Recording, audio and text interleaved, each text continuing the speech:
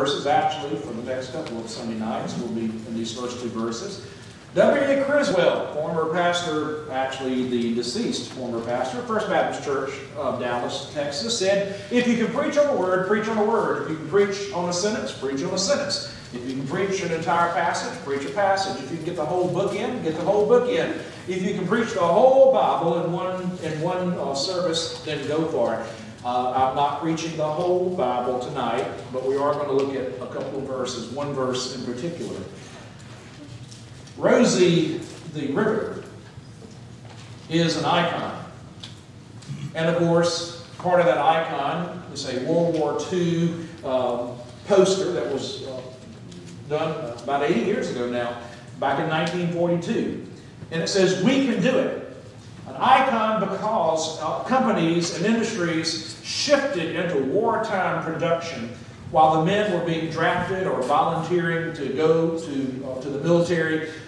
Women came to work in the defense industries and began to take an important job in production. So Rosie became the symbol of female defense workers, crucial to the war effort on the home front. Probably not as highlighted as, say, the 101st Airborne or the 82nd Airborne or some of the Rangers or some of the other military aspect, but the women who stepped up to the plate in World War II. And of course, Rosie continues to be a symbol of women in the workforce today. J. Howard Miller was the author who did the first painting, but it was Norman Rockwell who had a slightly different approach, who gave Rosie her name in the image as she sits on her lunch break with what appears to be a jackhammer in her hand. Her lunch pail or her lunchbox says Rosie. That's where the name came from. Rosie is a symbol of confidence. Well, Americans are a confident people. Confidence is part of our national DNA. Part of our culture. Even if we don't always act confident or feel confident, it's still there when push comes to shove. In fact, Americans can be overconfident at times, or there are those occasions where we can possess low confidence, and we just need a reminder of how God has blessed us as a nation.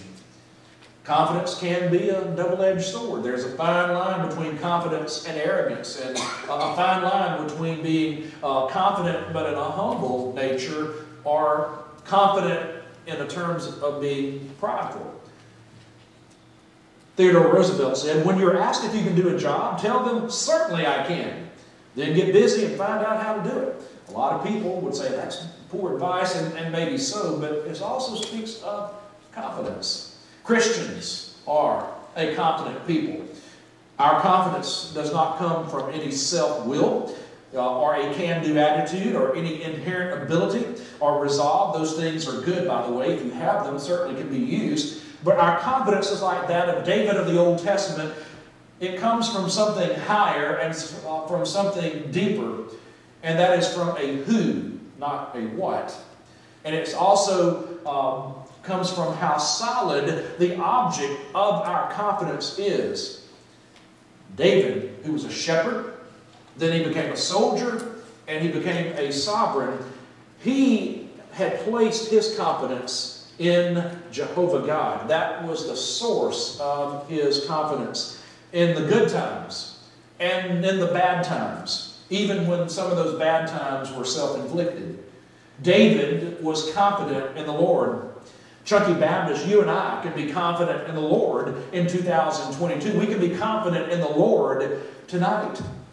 As we look at Scripture, Psalm 27, verse 1. I will be reading from the King James this time. The Psalms are the prayer songs of Israel, and so just the King James is a little bit more poetic.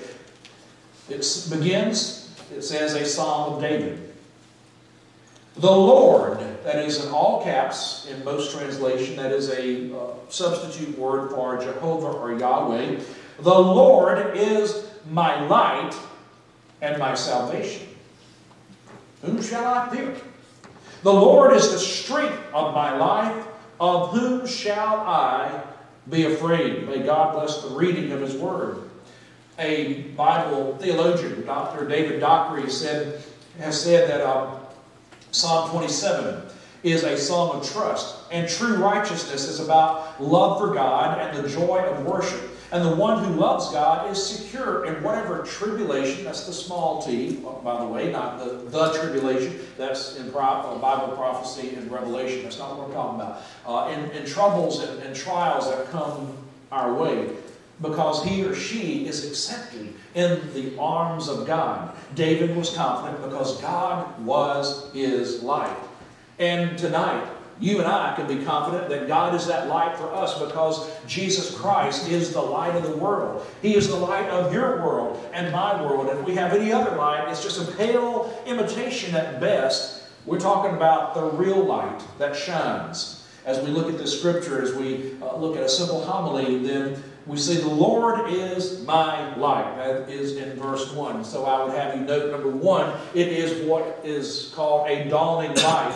The word in the Old Testament for light, it generally refers to daylight. The Psalms are very practical as well as very emotional at times. And so there's a lot of emphasis placed on being in the light versus being in the dark. And the scholars instruct us that in the Hebrew mindset, the day began with the rising of the sun. And of course, that can be used in a variety of ways, particularly as a metaphor of life over death. The believer, and that is you and I, we are assured of God's light in every moment, and particularly in the moments of our trials and troubles and tribulation. We're not alone in the dark.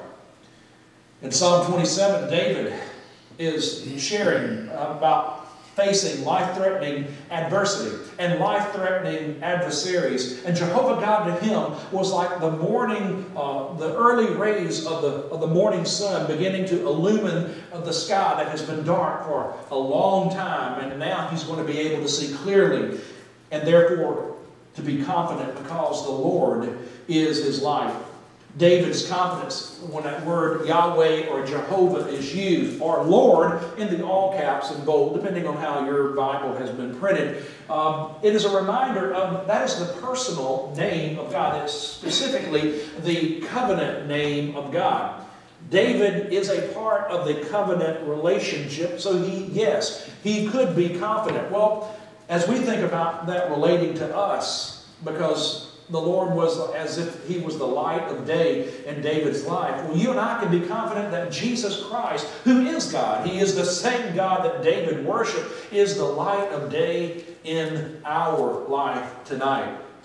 In Yazoo County, and maybe around here too, I haven't seen any, at least not yet, but I know in Yazoo County, kudzu is an invasive vine species. It was introduced about 100 years ago from Asia to help with soil erosion.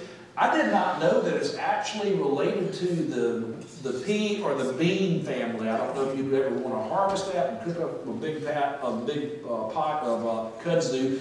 Don't know if I would go that, but you can make jelly out of the flower blossom of it. I know somebody who's actually eaten it. No, I haven't, but I know a friend of mine whose uncle has. Kudzu, of course, is known for it can overwhelm and overtake quickly. In fact, it grows about a foot a day. So I guess if you were to take a nap in a hammock in your yard and you had kudzu growing, be careful. It might actually overtake you and envelop you before the afternoon was over. No, I'm probably exaggerating a little bit on that, but maybe not by much. It is a hardy thing. You can hardly ever kill kudzu. Now, you can cut it way back and you can cut it way down, but it is hard because the roots go so deep and they can get pretty thick too. It prefers forest edges, abandoned fields, hillsides, disturbed areas where sunlight is abundant. And of course, being prevalent in Yazoo County, I have seen some places where the entire hillside, they have a lot of bluffs, more so, and deep bluffs, and I have seen them covered with kudzu. I always wondered what type of snakes live down in those crevices, probably as big as my thigh, probably, and covered by the kudzu. It's not someplace I just want to go, hey, let's go climb Gray Ball Hill or someplace. They say it's the vine that ate the south, and sunlight, of course, helped in it. You say, well, now what does that have to do with the Lord being the light? Because the light of the Lord is what helps us grow. And we are no invasive vine species, I assure you, but we grow in the Lord by staying in His light and staying in His Word and staying in prayer. And as a result, then yes, we can grow just like that vine every day in some capacity. And to be a growing church in terms of spiritual maturity, to be a growing church in terms of numeric people, in terms of seeing people come to faith in Jesus and to be baptized, and then in turn they beginning to live and share their faith and helping others to get saved and be baptized because Jesus saves. So how do we apply that first point? The dawning light.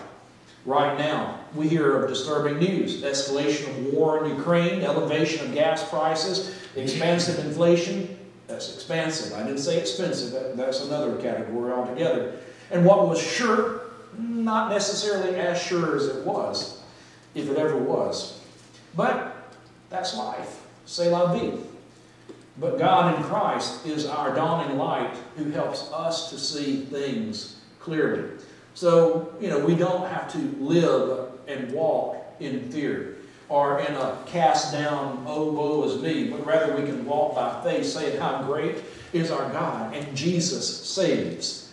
Chucky Baptist, like the first rays of the dawn that drives away and dispels the dark, so too the Lord can dispel any and all darkness that would envelop your life and my life, even tonight.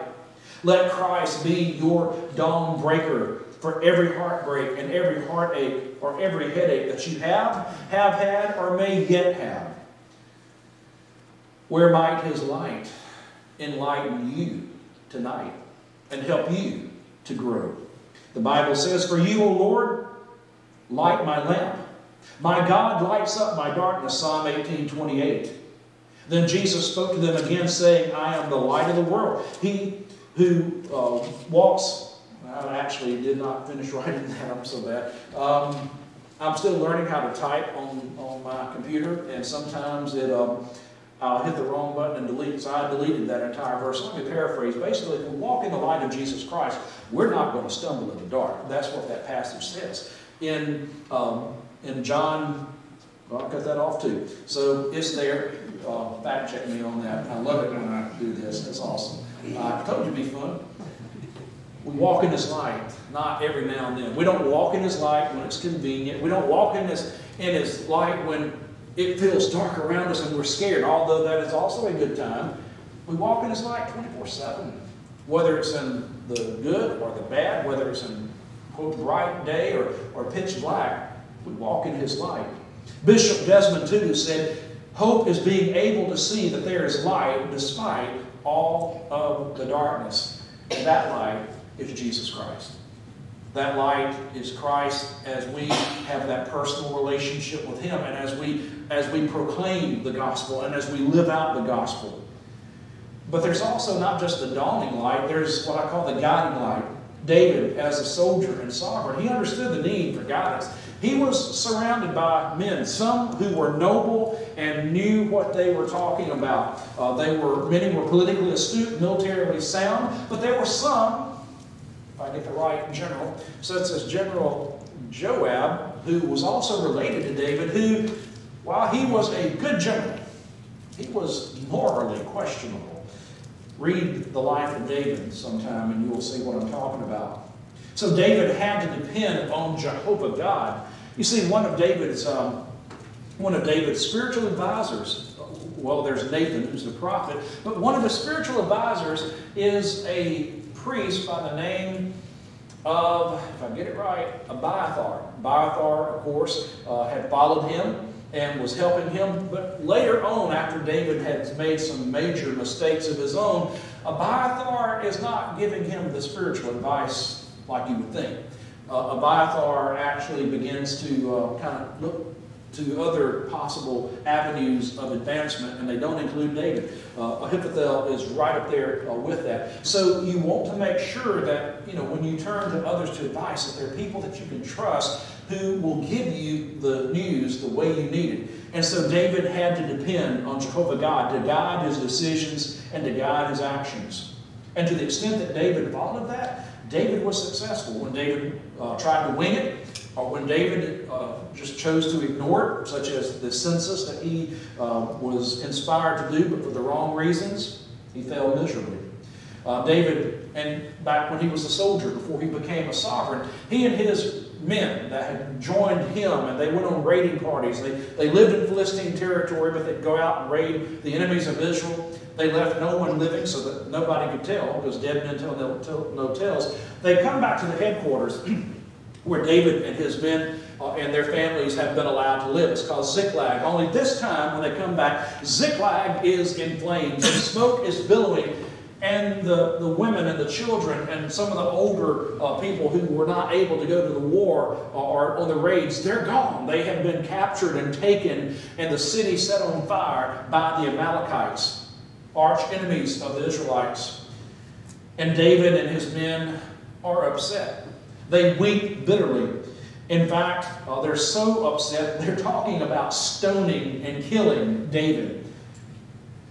Even David's 2 wives, the culture of that time allowed for that. I didn't say the Bible says that that's the right thing to do. I'm just saying that's what the culture and that's what Scripture records. David had more than 1 wife. And his 2 wives at that time, they too are taken. So his family is gone. David is in great distress. It is his darkest day, and it is his darkest hour. And the Bible says, but David strengthened himself in the Lord his God. Then David said to Abiathar the priest, Ahimelech's son, please bring the ephod here to me.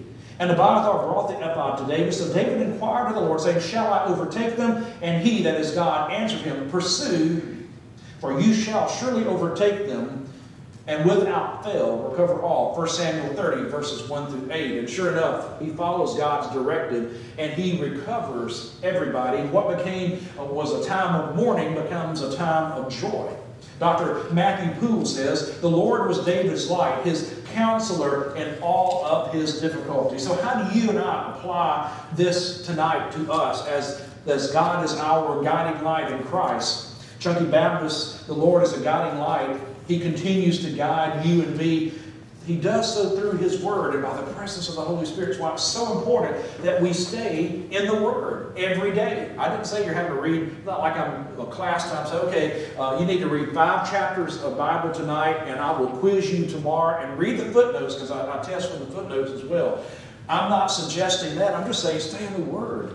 And be open to what the Word of God, go where the Word of God leads you, not where you want it to go, but where the Word, be like a CSI, that is crime scene investigator, go where the evidence leads, will go where the Lord leads you, go where the Scripture and the truth of God as made alive in your head, heart, where it leads you to go.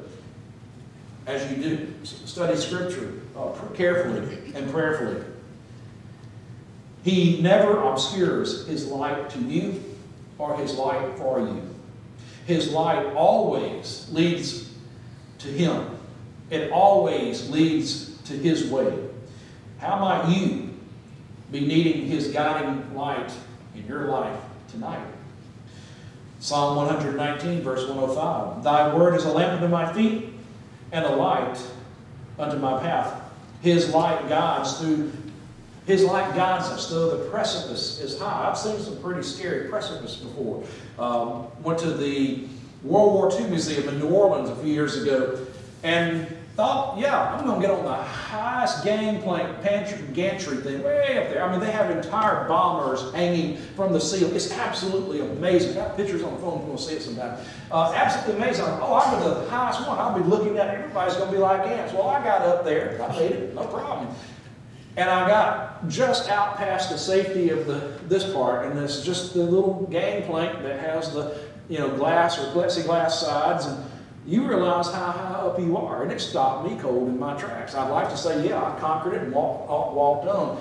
I'm glad that that was not a moment where it was make or break, because I guess I would have broke because I'm not doing this. It stopped me cold. You say, well, what's that got to do with the price of eggs? I don't know. I just thought I'd share it. I feel better now.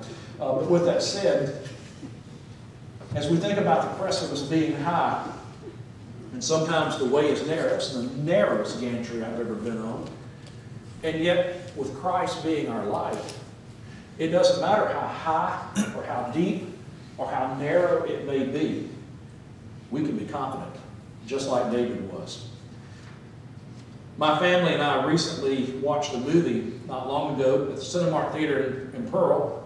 We sat high up. I like to sit in the nosebleed section a lot. That way you can see, look down and see everything. I have a friend of mine who wants to get as close as you possibly can, and I don't like that, but sometimes you just take what seats are available. I love the fact that they have nice, comfy, reclining chairs. You can actually recline, and if the movie's boring, hey, you get a free nap out of it. But I have not yet fallen asleep in any movie sitting in the chairs. And everything's great until the lights go down, and it can get dark. And of course, being a 3-hour movie, and it was a 3-hour movie. There was no intermission whatsoever. Non-stop, boom, boom, boom. Naturally, eventually, somebody somewhere is going to have to get up, go visit the concession stand, go visit the restroom, whatnot. And so I saw a lot of people taking their mobile devices, I guess is what you call it, more than a phone. And they have I'm not going to turn it on because I might not get it off, but turn their flashlight attachment on, and that's how they're seeing to get through the aisle. That's how they're seeing to get to the staircase that has the lighted strips that you are able to see, so you're not going to break an ankle, and so that you don't sit down, unfortunately, on somebody thinking that's your seat and you're not paying attention. There was 1 or 2 people I thought, okay, I'm here, please don't sit on me, go somewhere else. But they had the light so that they could see. You and I have the blessing of having the light of Jesus Christ so that we're able to see and we don't have to stumble around in the dark, spiritually or otherwise. So it is a guarding light. Some lights exist to provide security, especially in the nighttime or in the dark places. A night light can afford a sense of comfort as well as confidence.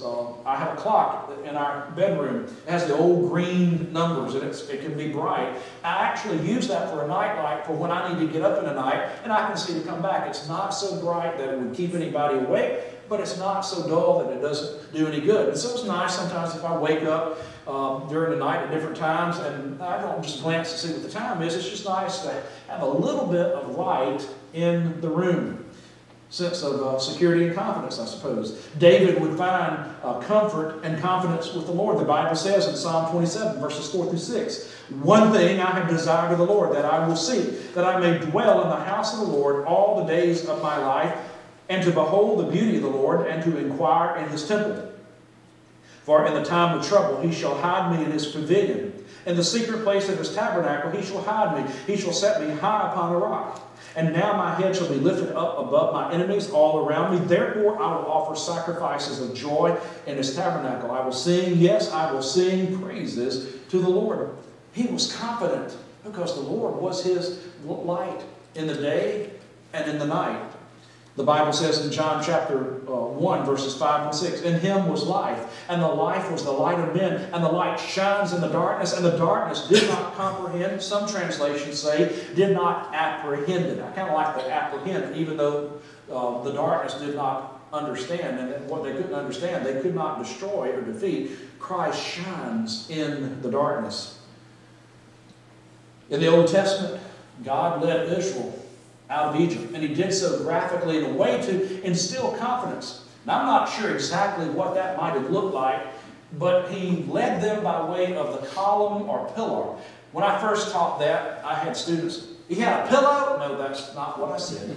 It's a pillar, P-I-L-L-A-R. And since I can't always pronounce it right, I'll go with the word column. So we can kind of picture a tornado phone. There you go. I actually showed an image of that, and I think it stuck with me. But with that said, the column of cloud by day and the column of fire by night, that's very graphic.